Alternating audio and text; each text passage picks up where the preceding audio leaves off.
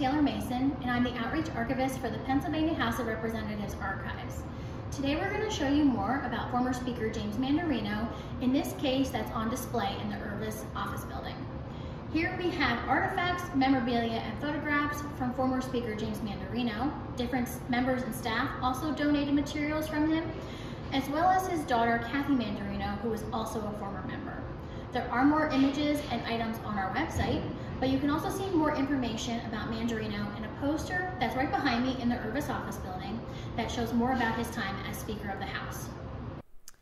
James J. Manderino was born on May 6, 1932 in Monessen, Westmoreland County, Pennsylvania.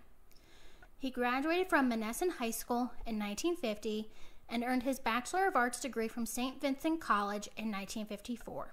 While a student at St. Vincent College, he was elected class president, president of the Student Council, and a member of the Debate Society. He later graduated with a Bachelor in Laws degree in 1956 from the University of Michigan Law School. He returned to Monessen to practice law with his brother Louis, who later became dean of the Duquesne University Law School in Pittsburgh in 1968. In November 1966, Manderino was elected to the Pennsylvania House of Representatives and was later re-elected for 11 more successive terms. While in the House, Manderino was the prime sponsor of 26 bills that were signed into law. In 1984, he was the prime sponsor of legislation which became Act 111, which provided for loans and loan guarantees to small business incubators. Manderino was elected Democratic Whip in 1975 and held that position until May 25, 1977. He was elected Democratic Leader on May 25, 1977, and was elected Democratic Whip from 1979 to 1982, and Democratic Leader from 1983 and 1988. Manderino was elected and sworn in as Speaker on January 3, 1989. While Speaker, Manderino presided over Act 27 of 1989, which recognized the Pennsylvania College of Technology as an affiliate of the Pennsylvania State University.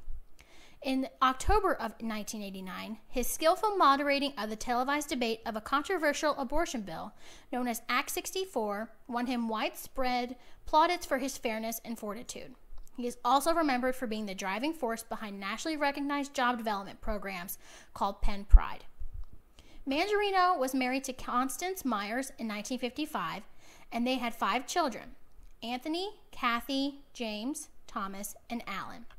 His daughter Kathy was also a member of the House, representing the 194th Legislative District, which included parts of Philadelphia and Montgomery counties, from 1993 to 2010. James J. Manderino died at his home on December 26, 1989, while he was Speaker. He is interred at Grandview Cemetery in Monessen, Westmoreland County, Pennsylvania.